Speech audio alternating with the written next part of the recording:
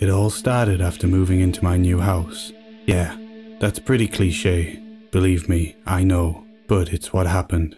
I never experienced anything supernatural before, and though interested, I never really expected anything to happen to me. I was able to rent a house for pretty cheap. I didn't think anything of it because it was old and not in the best of neighborhoods, so I guessed I just got a good deal. After moving everything in, things were fine for a while. I don't remember exactly when it started because it seemed so minor at the time. I'd leave a light on in the kitchen or the bathroom and come back to find it off. Honestly, I thought I was just forgetting that I turned them off already when I came back. After a while, I began to wonder and started leaving a couple of lights on purpose. Sometimes, nothing would happen. Sometimes I'd come back to find the lights turned off. By now, I figured out that something was off. I wasn't really scared, but just confused. I thought maybe something was wrong with the electronics. I started leaving lights on a bit more often. Frickin' killed my PGE bill, because I thought I might be able to get some sign of why they would randomly shut off. That's when it started to take another turn. The first real time I remember something crazy happening was when I left the kitchen and living room light on while I was asleep.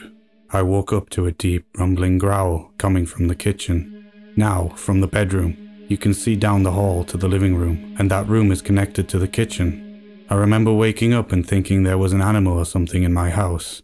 I looked down the hall toward the living room to see the light darker. Somebody had flicked off the light from the kitchen. Another low growl came, this time from the living room, and I nearly screamed as I saw something bolt across the length of the hall opening, and then the living room light went out. I couldn't tell exactly what it was though. It just seemed like a black shadow or something. It didn't really matter. I was scared shitless. I bolted from my bed and then threw on the bedroom light, expecting something to be in the room and getting ready to come after me. Nothing. There wasn't anything in the room. I let out a low breath and then slowly moved down the hall into the living room. Once I got to the end, I practically bolted to throw on the light switch there. Again, nothing. Kitchen next, and once again, nothing.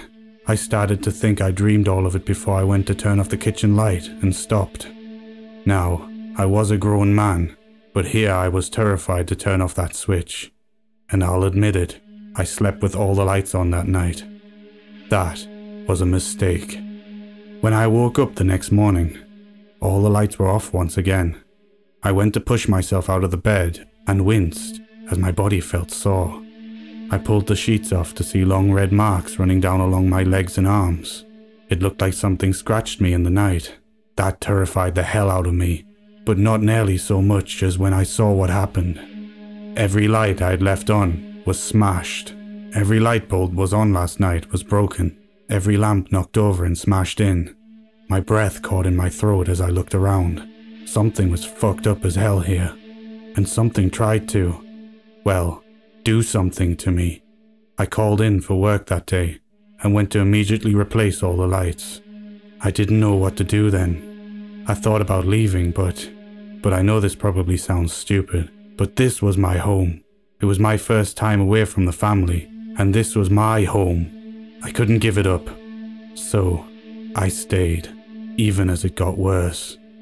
Even though I was beginning to become terrified of the dark, I couldn't really sleep with the light on me at night in the bedroom. I'd leave other lights on though, like in the hall or the living room, giving myself enough to see pretty well in my darker room. And almost every night, I'd wake up in the middle of the night to hear something growling and prowling around the living room.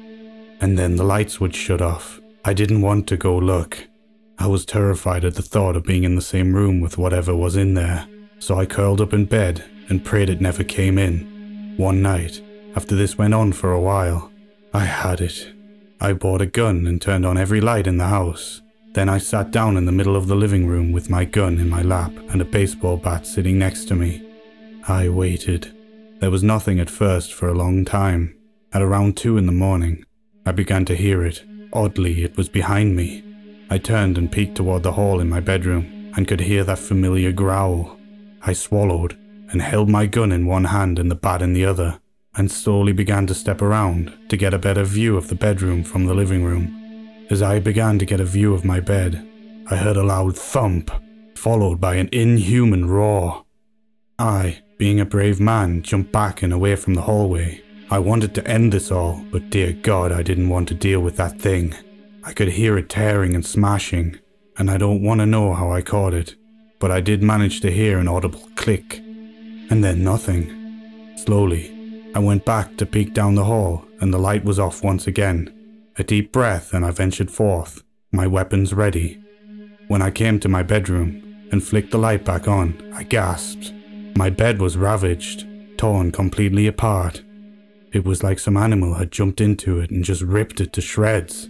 I stepped forward to look at what was left of my bed, and just stood in shock, for who knows when. It wasn't until I heard the sound of a familiar growl that I turned around. Standing near the door, right at the light switch, was when I finally saw it. It was a man, a white and rotting man, with a mangled body that looked like he had once been a dog's chew toy, staring at me. I was too in shock to even raise my weapons. He stared at me for just a moment, and then flicked off the light. I screamed. I'm not even ashamed to admit it. I screamed and bolted. I didn't care that that was where the man had been standing. I ran right past where I'd seen him, swinging my bat like a madman. I nearly put a hole in the hallway as I ran through into the safe light of the hall. I turned to look back then, just in time to see him once again near the hall's light switch. He turned that one off too. By then I didn't want to fight. I wanted to be safe. I burst past the living room and into the brightness of my kitchen. I heard the sound of the growling and scratching nearly all around me. Then I knew he was coming back. I looked back once again to see a mangled and rotten corpse of the man turn off another light with a broken finger and plunge me into terrifying darkness. I broke for the living room. This was going to be my final stand. I'd have to fight here. I drew close to the standing lamp that was my last line of defense. It hated the dark, so I'd stay right here, next to this comforting standing lamp. I waited for it to turn off, but it never did. I looked around, and quiet. Nothing but quiet. I turned then to look at the saving grace of the lamp that refused to yield. I started to find myself laughing, a crazy but alive laugh, and I thought I'd finally be okay. I stepped closer, and I swear I almost hugged that lamp, until I saw it. I heard the growling coming from not behind me, but in front. From that lamp, my eyes widened, and I stared as the light of the lamp intensified. I stumbled back, and I don't know what happened, but I think I tripped on something. I just know I found myself flat on my back, staring up at the bright, intense light. It wasn't comforting any longer, just hot and heavy and bright. I thought it was going to burn me away. And then it came. I don't have any words to describe what poured from that lamp's light. It was hideous, twisted and filled with rage. I know I'll never forget those eyes though. Bright, hot and white. Two glowing circles of pure malice. It hated me. It hated everything about me. And not just me. It hated all of us. Every human being. But it was stuck here, and it would lash out at what it could. Me. I don't know how I knew this, but I just knew. It lunged for me, and I prepared myself for a painful death. Click. The light went out. Once again, darkness. Sweet, quiet, relaxing darkness. I stayed on the ground for a long moment, letting my eyes adjust as I kept my gaze fixated on where my standing lamp was. As the seconds passed, I could start to make him out, that mangled man standing by the lamp, one torn hand upon the switch as he looked down at me. I understood then. I understood what it all meant. Everything what happened. The man pulled his hand away from it, and then pointed a mangled finger toward it before clearly shaking his head from side to side. All I could do was find myself nodding. He wasn't the one trying to harm me. All this time, all those instances, he was trying to protect me. That creature could only come in the light, and this mangled man had been trying to keep me safe. He didn't want something else to repeat his mistakes. I moved out the very next day and never looked back.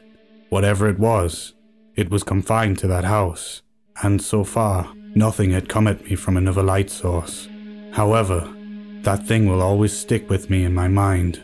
Every night, in my new apartment, I made a habit of wandering around the house, making sure all the lights were off, every curtain is closed, and made sure to plunge myself in quiet, comforting, and safe pitch darkness.